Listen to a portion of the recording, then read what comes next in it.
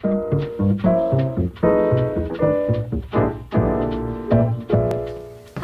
I dag vil vi løse opgaven, hvad koster turen til New York?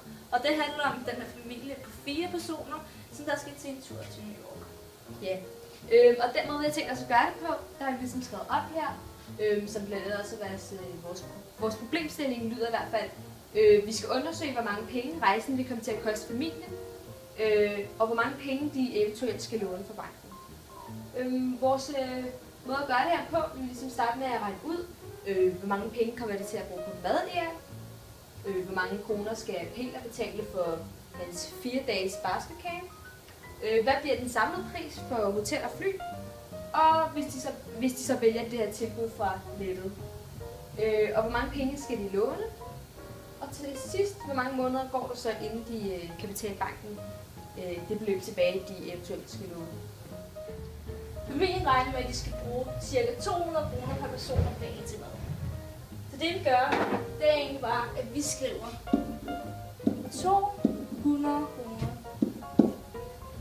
gange med 9, som står for de 9 dage, som de skal være. Og det er 1.800. Det er kun for de 9 dage, så vi ganger faktisk 1.800 med 4, som står for de 4 familiemedlemmer. Og det er lige med 7.200.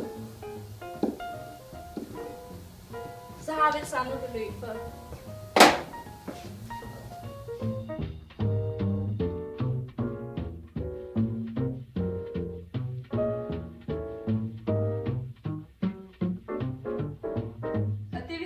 at familien slipper for at betale for Peters mad i 4 dage.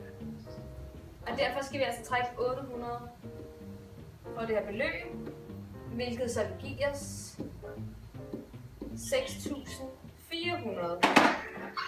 Og det her er så, hvad det kommer til at betale for mad i stedet for. Og så er vi nået til diverse, hvor vi skal finde ud af, hvad transport, entré til museer og lommepenge vil koste.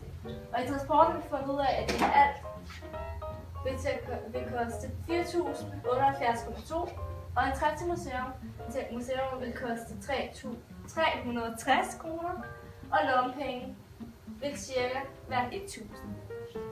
Og i alt er det 5.438,2 kroner. Og så er vi nået til det samlede beløb, hvor vi har plusset mad, Peters camp, diverse, fly hotel sammen, og det gav et samlet beløb på 55.394,5. Ja, og familien har altså 48.000 kroner. Det vil altså sige, at de har brugt 7.394,5 kroner for meget. Og det betyder, at de faktisk skal til at låne det her beløb hos banken. Ja. Så hvor mange måneder går der, før at lånet er betalt tilbage? Når vi ved, at familien sparer 2.000 kroner på 1 måned. Så vi har regnet os frem til, at på 4 måneder, så kan de spare 8.000 kroner op. Så de kan faktisk betale gælden, samtidig med, at de får 605,5